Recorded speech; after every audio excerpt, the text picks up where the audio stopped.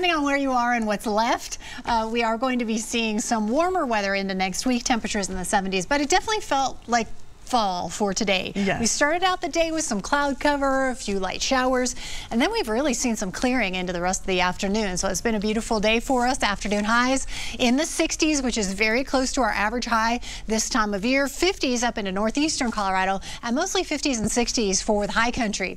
Now our weather headlines include a warm up for tomorrow. Highs will be in the 70s for the day. We'll start with some patchy fog potentially here for the Front Range, and then more sunshine coming our way into next week. But so far today, we've been up to 66 for a high. 86 is the record set back in 2003. And on average, we should be around 64 degrees this time of year. And we are in the 50s and 60s from downtown to DIA at this point, and our winds about 16 miles an hour. We still have some rain coming down here into southwestern Colorado. It's mostly been snow up in the higher elevations where we have winter storm warnings and winter weather advisories in effect until tomorrow at noon. So we could still see more rain and snow on the way here in these areas, but definitely the snow, we're going to be seeing that piling up here into southwestern Colorado versus most of the central portions of our mountain towns. We're not going to see a whole lot in the way of snowfall. Most of that's coming down as rain. Our temperatures are just a little too warm. 44 degrees, patchy fog tonight here in Denver.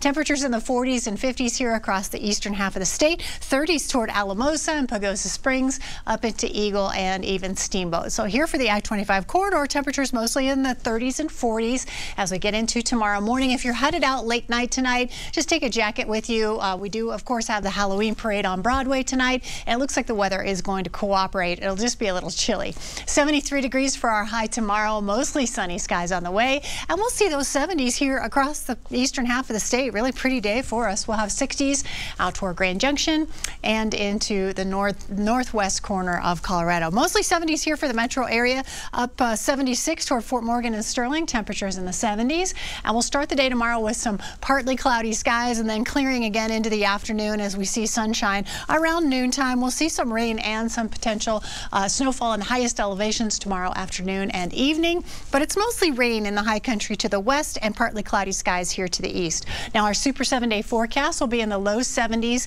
for tomorrow afternoon, 72 degrees on Monday with partly cloudy skies. So it looks good headed to the bus stop, probably sweatshirt or light jacket weather. Temperatures in the low 40s, then we'll be up to 68 degrees on the way back home. And by the time we get to Tuesday, we'll be up to 76 degrees and 70s to take us through the end of the week. We'll have 73 on Wednesday, 77 on Friday as we warm things up even just a little bit more, 74 by next Saturday with mostly sunny skies. And we'll be right back.